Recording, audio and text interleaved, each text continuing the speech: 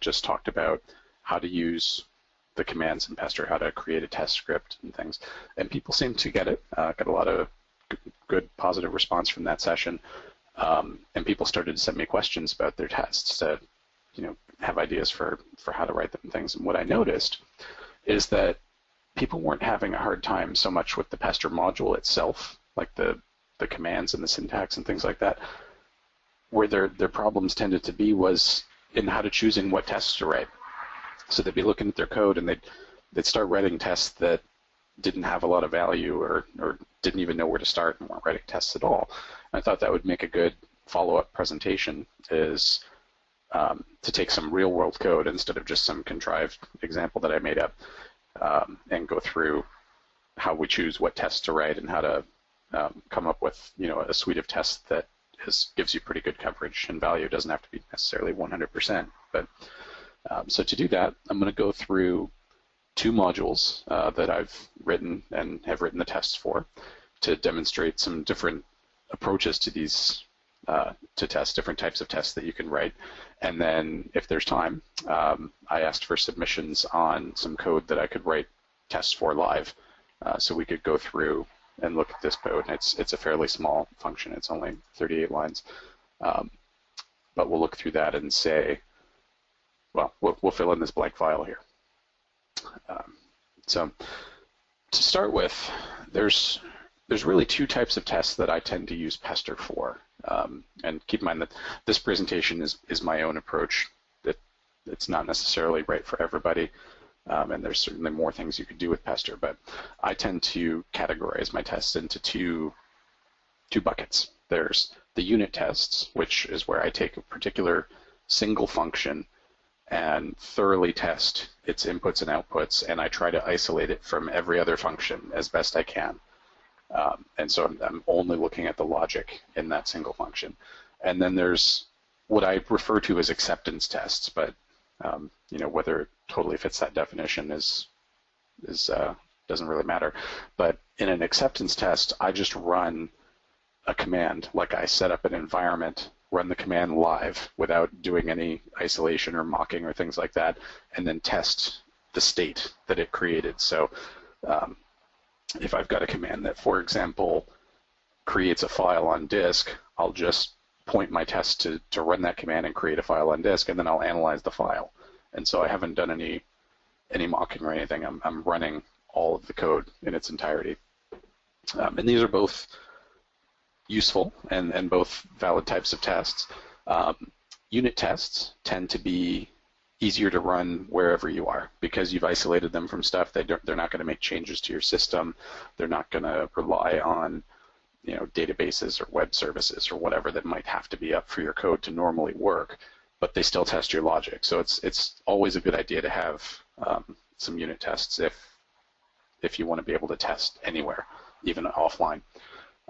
But acceptance tests are a good thing to have even if you already have unit tests, because sometimes unit tests are not enough. When you take all your different individual functions, even though they all seem to work in a vacuum, and you stick them together, maybe you get values from, let's say, your database that weren't quite what you expected. So your code, tests correctly because you wrote tests according to your assumptions, but the actual data is different, or, the web service protocol is slightly different than what you expected, that sort of thing. So to start, I'm going to look at what I would consider to be some unit tests in one of my modules here. And a really good place to find this type of tests, in my experience, is a DSC resource. DSC resources tend to be just wrappers around other PowerShell commands or functions. So ideally, those other commands that you're creating a DSC resource around should already be tested and trusted, and you know that if you call these commands a certain way, what the outcome is going to be. And you just want to make sure that the logic in your DSC resource, the code that makes it idempotent and the code that calls the commands under the right, with the right parameters and in the right situations, is correct. And so to do that sort of thing, that's where I would tend to use mocking in Pester. So this DSC resource here is, there's not much in this file, but I wanted to open it first just to show you that what's happening here is I've got a I've got two different DSC resources that actually have almost exactly the same code, with the only difference being what gets passed in for this path parameter. So in this case, my my DSC resource happens to use this get poll file path with a policy type parameter to get the path, and then it calls the common get, and same thing over here, the common set and the common test. So we don't need to look at this file anymore, other than to remember get poll file path, because that's the that's going to come up. So we'll go over and look at the common functions then. And here's the get policy file path, and the other DSC resources uses a count. So if we look at this, it just gets to the well-known locations of the registry.pol files that are part of the local group policy object, which is what this module runs. And now to the really interesting stuff. So let's start with get target resource, because it tends to be simpler than the other two. We've got here a function that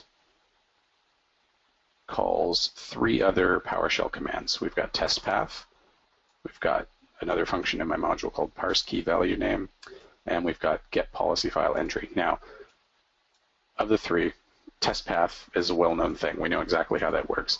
And get policy file entry is in this same module, but for the purposes of testing the DSC resource, I'm treating this as a command that I know works, because it's already got its own tests, and I'm not concerned with whether or not get policy file entry behaves the way it's supposed to when I'm just testing the logic of the DSC resource.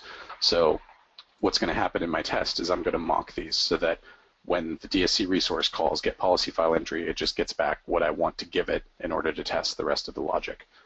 And the same thing with test path.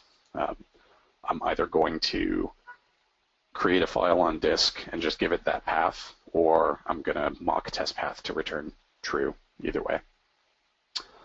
Parse key value name, that's actually a very simple function. I don't think I need to be concerned with testing that so much, but we'll see, because I don't remember what I wrote. So here's the tests.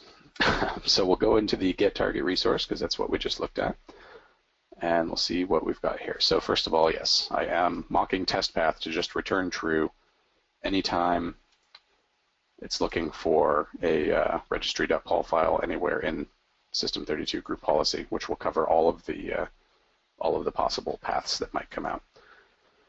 This way, even if I run my unit tests on a system that doesn't have a local group policy object or doesn't have any administrative template settings defined, my test will still run. And in fact, this wasn't originally there. When I ran my unit tests on a build server, they were failing, which seemed silly, but that turned out to be the problem. I forgot to mock test path. And then under here, I've got just various different contexts for the types of situations that might be in effect when I call get target resource. So I set up some parameters here. Here is my mock to get policy file entry. So in this case, when the value is present, so I have it return some mock data that I want it to have. I call get target resource with both of those mocks in play. So again, if I go back and look over here, we know that test path is going to return true, which means we'll run the rest of this code. Parse key value name is not a big deal. I mean, I could unit test that or whatever, but it should just work fine. And then when it calls get policy file entry, it's going to get back my mock object here. And then it should put all of these things into the hash table that gets returned with the proper key names. So in this case, ensure should be set to present. Type and data just come from the get policy file entry function. And over here, we validate that. So we get our hash table. We say that I could even check the type. I could say hash table.getType should be hash table, but I didn't do that. In this case, I just said there should be 5 keys in my hash table. This is how you do that safely with a hash table object, so that even if it happens to have a key that is named count, when you do psbase.count, you're getting the number of elements in the hash table, and then all 5 of those should be the values we expect. That's small, that's easy, but that very clearly demonstrates what I mean by a unit test. By using these 2 mocks to isolate the code in the logic that's in this function from the logic that's in test path and in get policy file entry, I don't have to have any other special considerations on the system. I can run that test on anything that runs PowerShell. If we get PowerShell on Linux, I might even be able to unit test it there. So we'll go on to one of the more complicated functions here. Set target resource probably being the most complicated. So again, I'm going to mock test path to true because we want the same thing to happen. We want to let's see here. Okay, the calls to test path must be down in set policy file entry, but that's okay. I would have dug down a little bit to get to the same place. And here, notice I've mocked set policy file entry and remove policy file entry, which are the two commands that, again, we're treating as known and trusted. We don't actually care, for the purposes of this unit test, whether or not these two functions behave well or not. We know how they're supposed to behave if we give them the proper sets of parameters. So in the test here, I just mock those out to do nothing. If you call the mock command in Pester and you don't give it a script block to implement it all, it just defaults to an empty script block with no commands. And the reason that I do that is, one, so that I don't actually try to modify my computer wherever I happen to be running the tests, and two, so that I can use the assert mock called command, which and give it a parameter filter, which tells me whether or not the parameters that were passed to the command match what I expect them to be. So when I call set target resource with this type and this key value name, ensure data and type, it should call set policy file entry, and it should not call remove policy file entry. And then same thing down here. When I set it to absent, then it should call remove, and it should not call set. So this is actually a pretty simple DSC resource because it's a wrapper around a fairly simple set of commands, but it gives you hopefully a clear idea of what I mean when I say unit tests and what I mean when I say I use mocking to isolate my code from the rest of it. So I'm writing a test. I only want to know if the logic that's in this function is okay or not. Excuse me.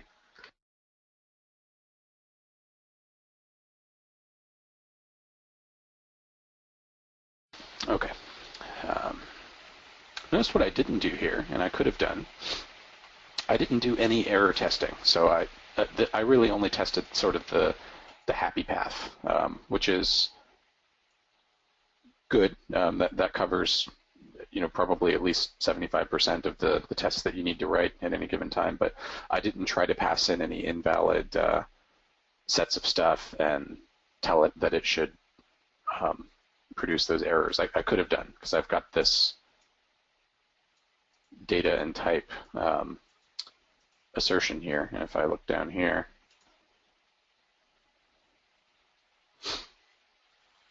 okay, so if you pass in an array and you're not using one of the types that support arrays of values, then it gives you an error. So I could have tested that. I didn't. Maybe now that I've pointed that out to myself, I'll go back and write that test later. But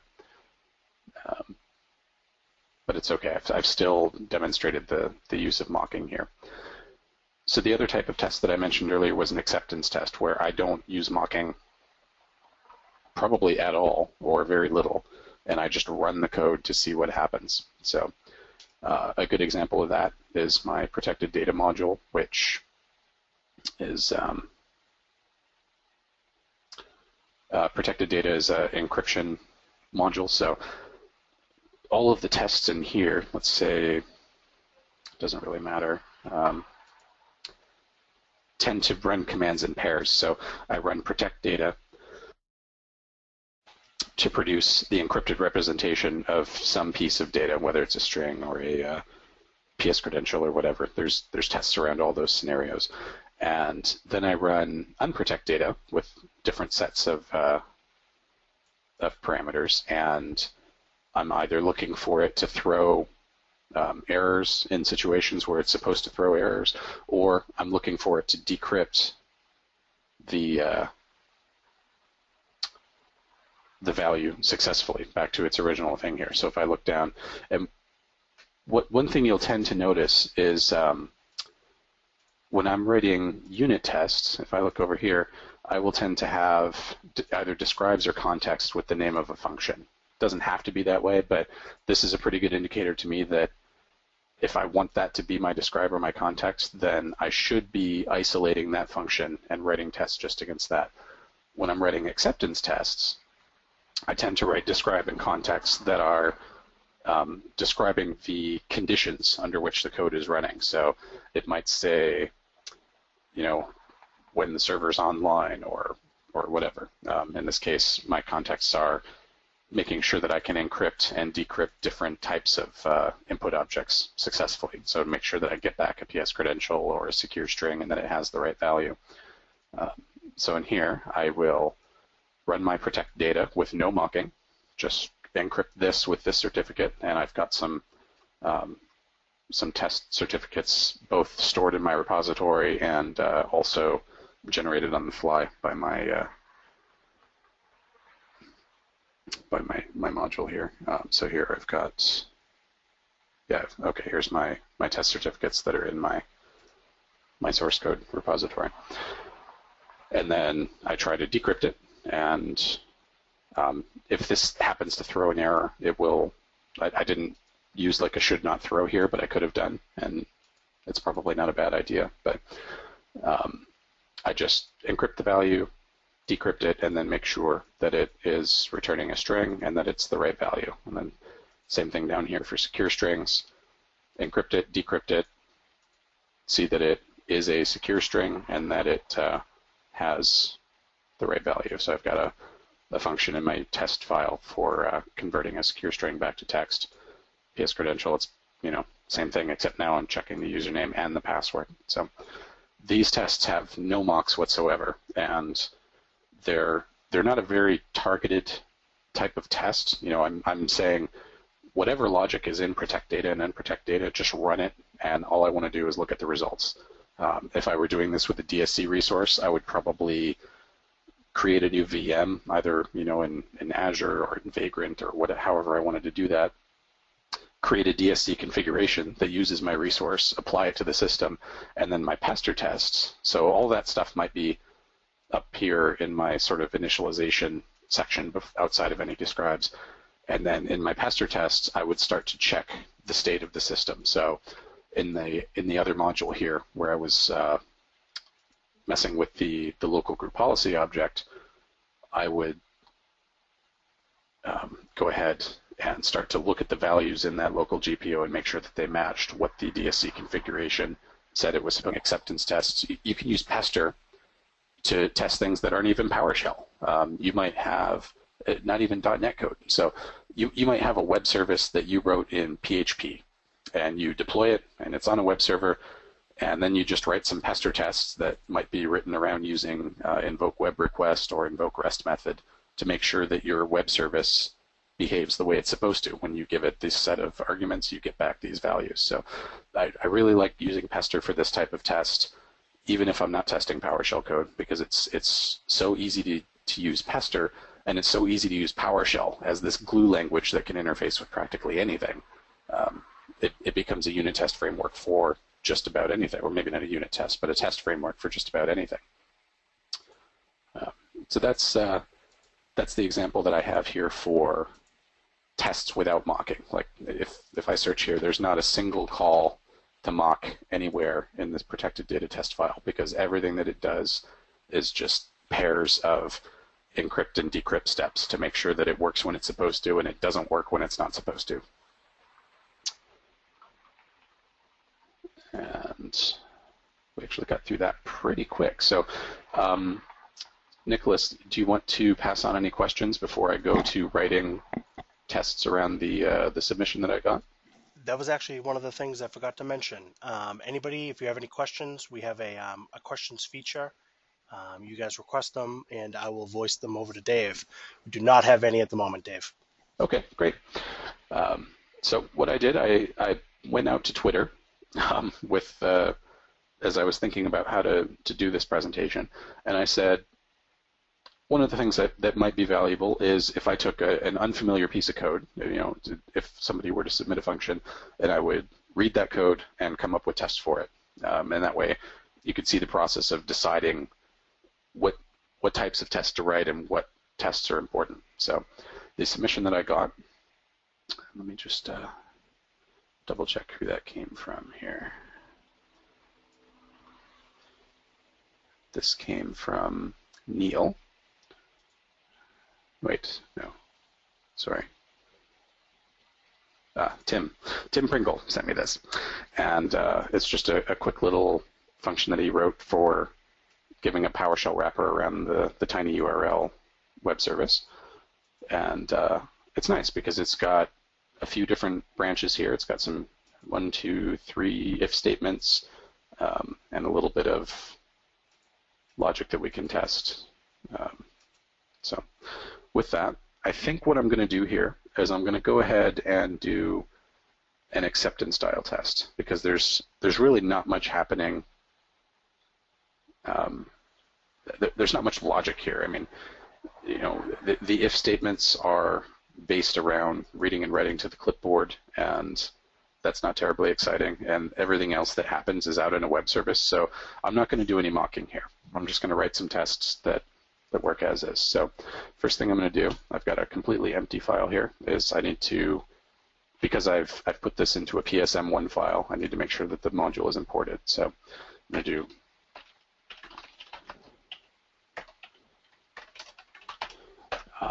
I tend to write my tests and my code in general to be compatible with PowerShell version 2.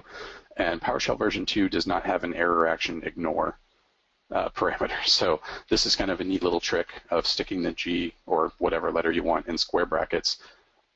Remove module will no longer throw an error if there are no modules loaded that match that pattern, because now it sees this as a pattern containing wildcards instead of this. So watch this. If I run this as is, you get remove module throws an error. And if I do it like this, remove module throws no error. It's kind of neat. As just a way of not polluting the $error variable or having error stream output creep in. I could have also done it as error action silently continue.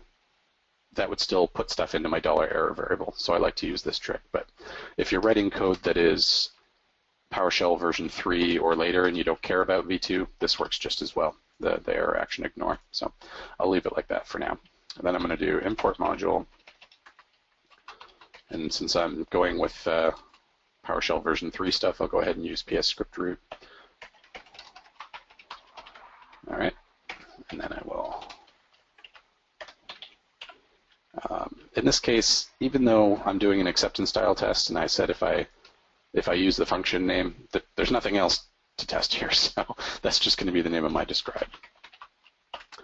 And well, let's just start with that, and I'll clean up stuff later.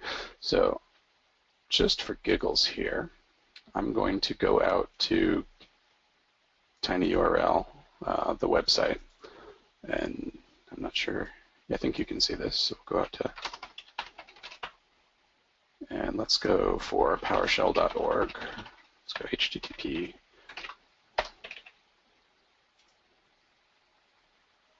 All right, so that is PowerShell.org.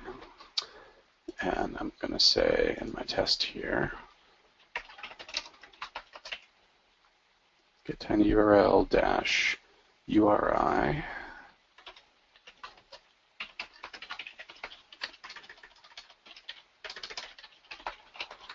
Right. And whoops. There we go. And we can see that it returns. So, okay, it returns a PowerShell custom object that contains both the URI that you're fetching and the tinyURL representation. So I'll say result.URI should be, I'll fill that in a second because I don't want to override my clipboard yet. Result.tinyURL tiny URL. So we've got that. This should be this, and we'll try just running this as is. This probably should work.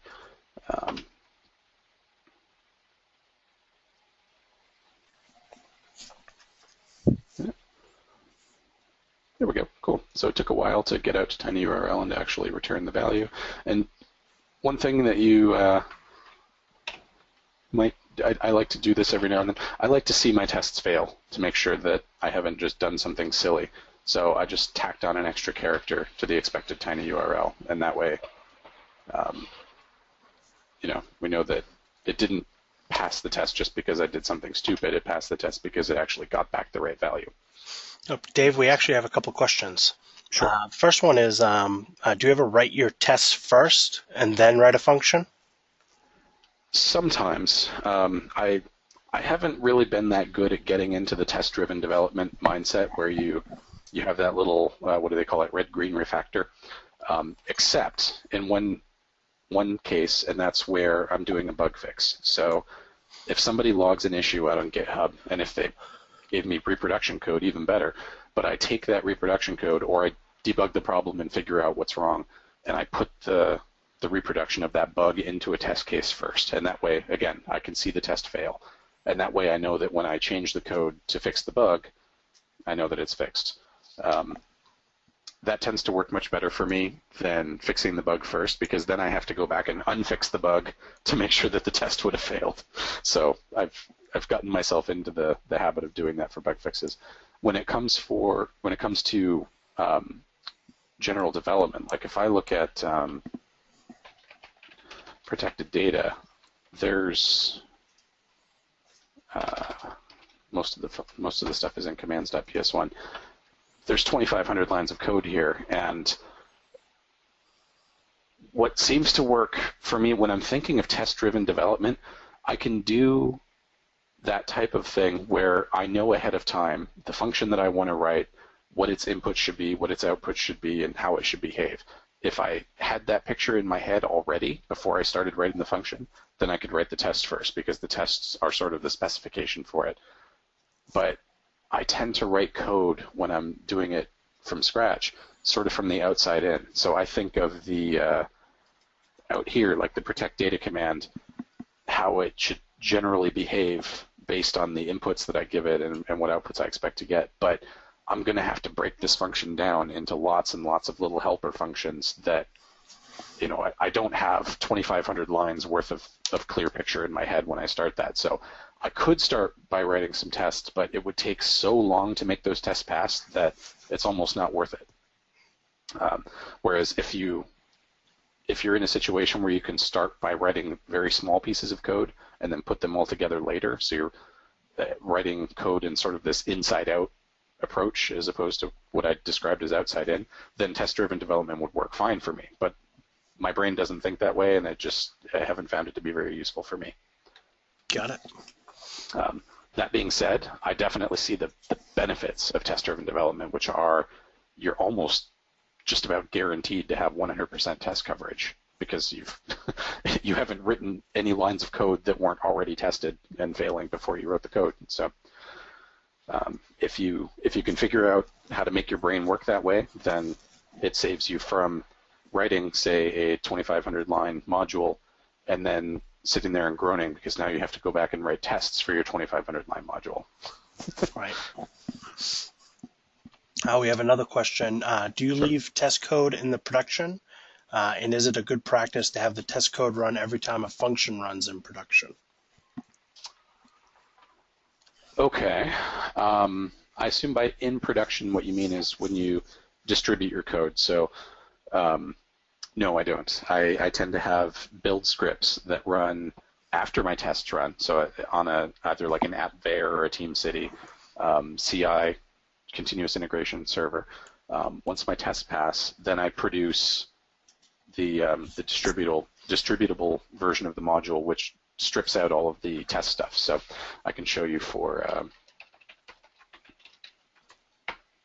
protected data. I've got this build script that takes out all of the test certificates and the build script itself, and that sort of thing. And it produces a version of the module that is as small as I can make it. Because some of my, this one is all just little test files, but like I've got a DSC resource over here.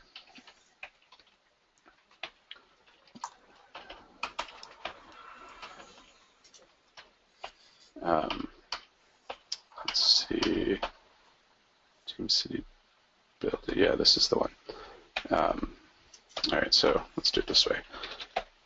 I've got looks like about 12 or 13 megabyte zip file that is needed in my test because normally this file or a version of it gets downloaded from a web server. But when I run my unit tests, I just mock that invoke web request call to copy the version of this build agent.zip that I have in my source code repository. I don't want to distribute a 12 megabyte PowerShell module, or publish a 12 megabyte PowerShell module out to NuGet or whatever, when really all they need is the 20 kilobytes of script code that's there. So you pretty much run your tests whenever you change your code, not really at runtime. Correct. Yeah. I guess if you were going to try to run your tests in production, what you would probably be looking for is either environmental stuff that you didn't test before, so things that might fail sort of sporadically, like if a web service goes down or things like that, or you're making sure that nobody's changed your code. And I think that there's probably better ways to do that. In particular, you could use digital signatures and have an execution policy of all signed or whatever in your in whatever task is kicking off that code. And that way, if anybody changes the code, the signature's invalid, and that's that. So. Right. And yeah, the other thing is that if you were going to keep your tests in production and have it run before the live code runs, then you'd also be taking a dependency on deploying Pester onto all your production systems, which might be really convenient when Windows 10 is out and it has Pester anyway. But for the most part, I'm putting Pester on development machines and not everywhere. Cool. All right. So we'll go back over here, and that's actually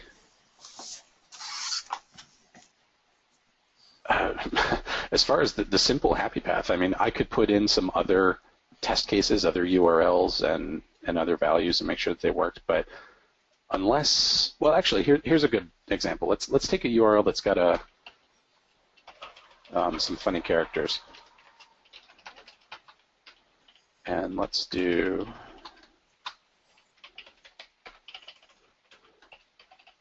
Let's say what's a good example. So we'll go to PowerShell.org. And I'm going to find something that's got like some. Oh wow.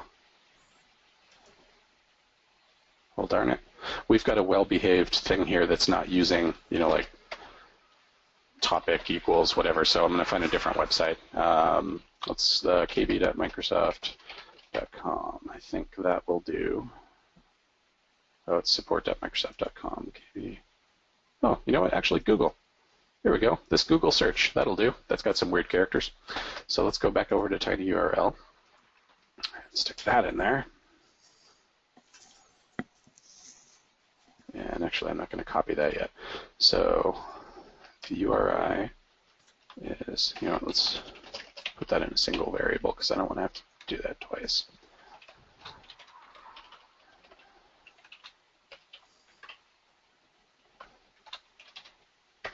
Okay, and the tiny URL. And what this will do is make sure that if by chance, I haven't even tested this, so I don't know if it's going to work or not, but I noticed that this is just passing my $URI directly to the to invoke web requests. So there's no HTML or HTTP escaping going on, and maybe there needs to be. So this might be a unit test that reveals a bug, or it might just work.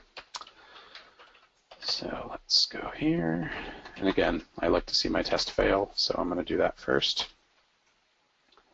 And actually it looks like it worked because it's only complaining about that one little extra character.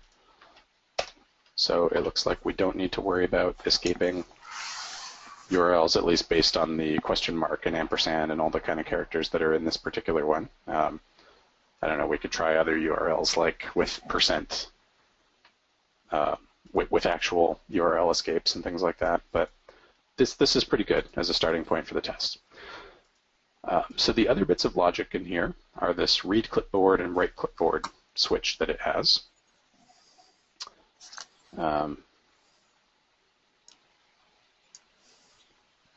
Okay, so write clipboard is a member of both parameter sets. Okay. The tricky part here is that these are using .NET static methods. You can't mock those. You can't verify that they were called. So we could do this one of two ways. We could either set the clipboard out in the test code, run this with -read clipboard, and then make sure that it did it. So like an acceptance test using the clipboard. Or I could wrap these calls to this .NET stuff in the PowerShell function. And I'm going to do that just to demonstrate that that can sometimes be useful. So, and in fact, PowerShell version 5, which I'm running, actually has clipboard commandlets, but I'm going to pretend they don't exist for the purposes of demonstration here. So I'm going to say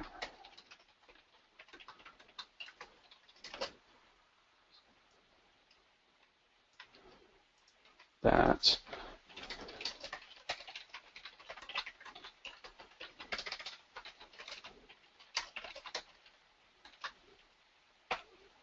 and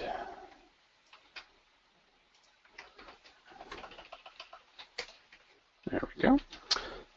And I'll even call these text to call out what they are, because the clipboard can do other stuff, but we're hard coding system.string in both cases. So we'll do that. And then up here, we'll say equals read clipboard text, and that's that. Down here, set clipboard text, tiny URL.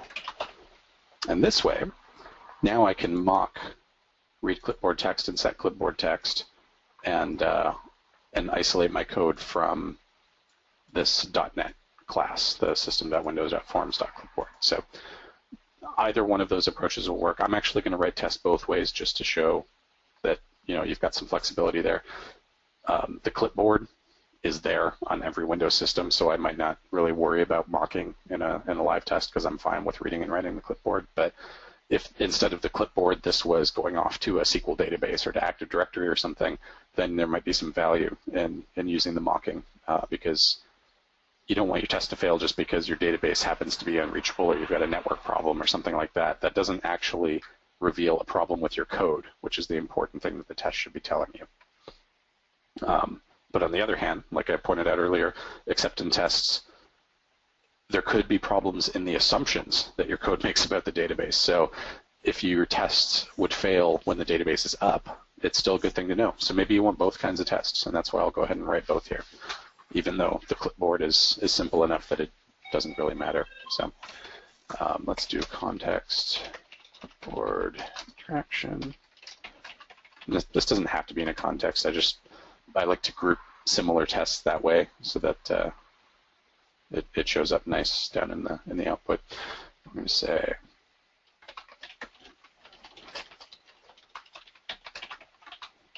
okay. So now I'm going to use the PowerShell commandlets to interact with the clipboard. So I'm going to say set clipboard value. We'll just stick with the PowerShell.org stuff because we already know those values are good. Just out of habit, I'm removing some of the duplicated stuff there. All right, so I'm going to grab this and produce it down here. And then I'm going to say result equals get tiny URL read clipboard, and then I will use the exact same assertions as with the PowerShell.org code up there, and this should hopefully just work. Yep, there we go. And again, if I want to see the test fail, I just stick a little extra tag onto my string there. And here is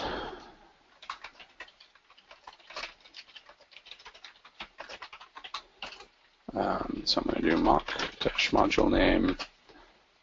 What did I call this? Just get tiny URL. Command is read clipboard text, I think. Yes.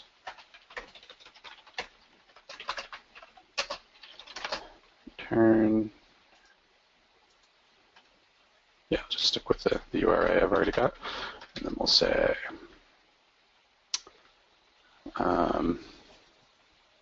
yeah, that's fine. Actually, I'm going to do something a little bit different here, and I'll explain why in a second. I'm going to move this into its own describe. And this way I can have context to control the lifetime of my mocks.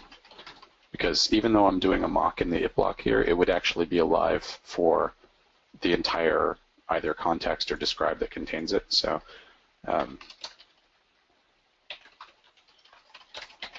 so by doing this, I can make sure that those mocks only exist in the bits of code that I want to.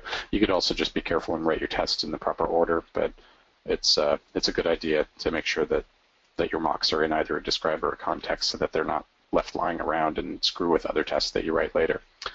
So I'm going to say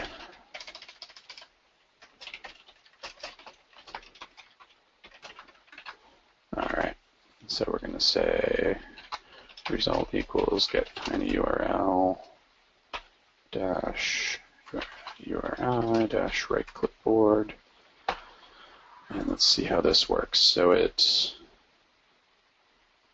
still returns the object, but it also writes the tiny URL to the clipboard, so we'll test for both. So we'll say should be that, and get clipboard dash, I don't actually know how the get clipboard works here. Yeah, text, that's fine.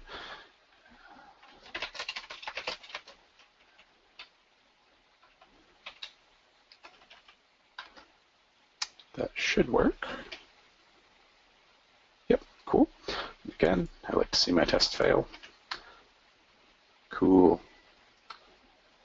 And then the last thing to do is the mocked version of the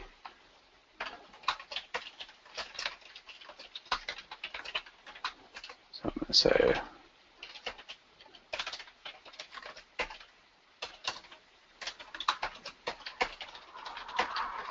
and this one, I'm not going to give it an implementation. This is whenever you're mocking a set style command or a remove or something that modifies something, what I'm actually doing here is I'm telling it to do nothing, but then using assert mock called, I can verify that it was called with the parameters that I expected it to. So here I'm going to grab my code here. That should be write clipboard. Oh, you know what? This is what I want. Copied the wrong one. There we go. And so that's all good.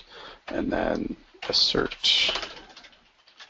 not called module get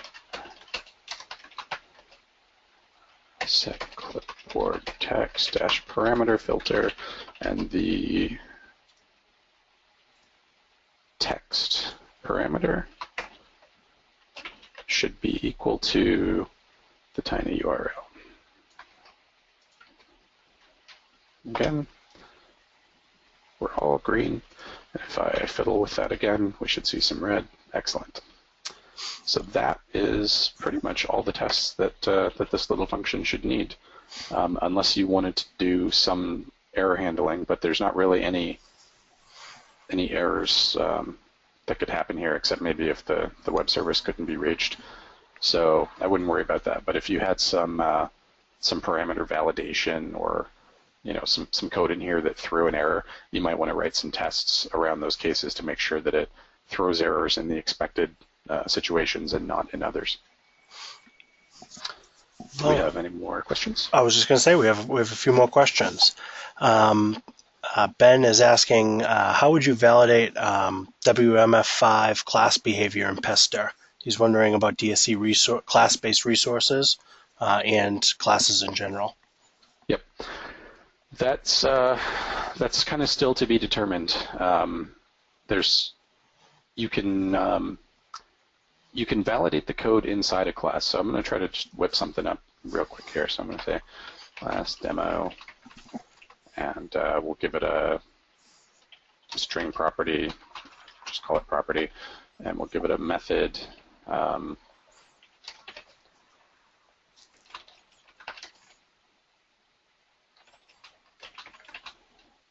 just say, oh, what am I doing wrong? And property length.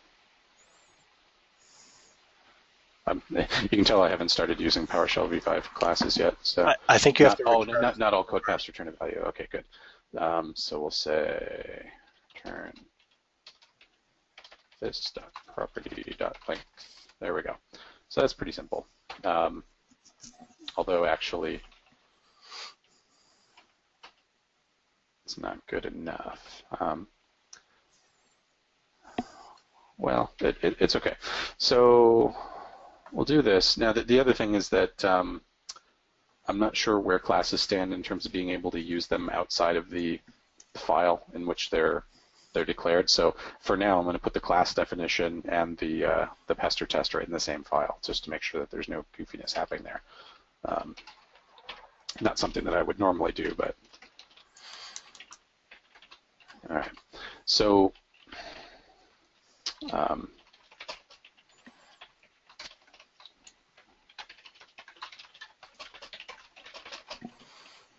and let's see here.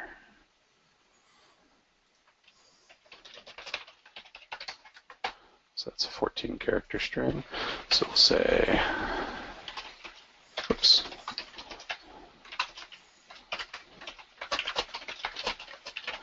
So, I mean, this is a simple kind of test. This is an acceptance type of test where you can instantiate your, oops, I should put that into a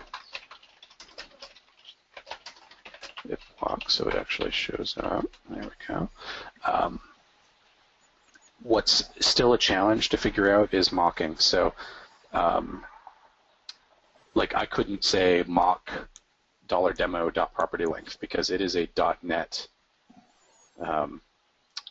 method, and Pester's mocking only supports mocking PowerShell commandlets and functions, and technically there's a little bit of support for mocking calls to external executables, but it doesn't behave very well, so I never use it. There is no support whatsoever for mocking calls to a .NET class method or object method, and that's something that we need to figure out if we need to support this in PowerShell version 5 comes out, how the heck we're going to do it.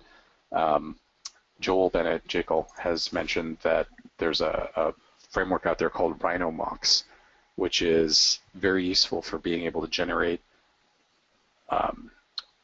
new objects that have mock implementations and stuff, but you still then have to be able to get that mock object somehow into your code so that calls are made to that instead of to whatever object there is. So in C# or any other full-blown object-oriented language, programmers are in the habit of writing code that is easily testable. So you use a technique called dependency injection, where instead of having a bit of code that creates a new demo object, it accepts as input an object of generally of type of an interface that demo would implement, and that way your production code might be using this actual demo class, but your test code might be using some mocked up thing, and because it accepts that object as an input using this dependency injection, it's very easy to test. When you have code that creates new instances of objects or is what they call tightly coupled or tightly bound to some specific implementation, it's very hard to test. And now PowerShell is going to be in this boat. People are either going to have to accept that they can't really test with mocking in the same way that they could before, or we're going to have to start learning to write testable code in the same way that a C# developer would. I don't know exactly what direction that's going to go yet. And it could be another option because Microsoft is taking an interest in Pester. Maybe they will give us some engine hooks that will allow us to mock static or object.NET methods, and that way we could just, it's not something that we could do with what's in PowerShell today, but we could have something in the engine that says when it tries to resolve this .NET method, and we could somehow inject something that says if it's trying to call the property length method on this $demo object, run this code instead. And if they can do that for us, then it becomes very easy. So I'm going to have to remember to ask them for that because it's not an easy problem to solve. I mean, Pester, the entire module, I think is only something like 10,000 lines of code, and I don't know how that compares to something like NUnit or Microsoft Fakes or whatever, but I think that it gets much, much harder when you have to try to start jamming code into the .NET runtime instead of just living out in the PowerShell world. All right, and I think we're coming up to the end of the time, so just one last question, Dave. Sure. They want a war story. How has Pester helped you in your daily job? Any success stories where a tragedy was subverted? Okay. War stories. Pester's helped me in my daily job. I don't know. I mean, I use it on a daily basis because I have this continuous delivery pipeline that we set up for our customers, and they use DSC resources, custom resources that I've written or that I've downloaded from PowerShell.org and things like that, or from Microsoft. I can't think of a specific, like, woo, Pester saved the day, wipe the sweat off my brow kind of moment off the top of my head. But right, because you're using it properly, right? You're setting up all your tests before it could get you in trouble. Yeah, it's certainly, like, I've had builds fail, and I've had to look at my test and figure out what went wrong, and sometimes the builds failed because my tests were wrong. But that's good. I want the build to fail and give me something to do more than I want it to succeed and allow bad code to actually go off and fail in production. So, anytime Pester throws an error and my build fails means it's doing its job. All right. Well, I think that's it. Dave, I'd like to thank you for coming. The next tech session we're going to offer is on Git. It's going to be by Warren Frame, and I look forward to everybody registering for that one as well. Thanks again, Dave. Great. Take care. Bye.